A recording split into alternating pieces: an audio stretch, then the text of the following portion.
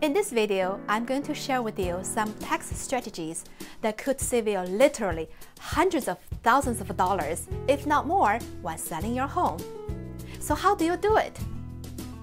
Well, if you are selling your primary home and make a profit, you may be able to exclude up to $250,000 profit out of your taxable income.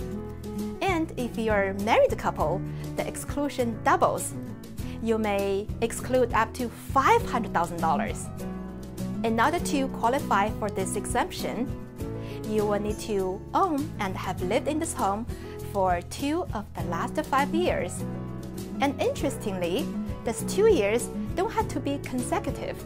So depending on how much profit you make out of your home sale, you could potentially pay no capital gains tax at all. That's right, no capital gains tax at all. So please consult your tax professional to review your individual situation before selling your home. My name is Gong. If you're thinking of selling in 2018, please give me a call. I'm here to help.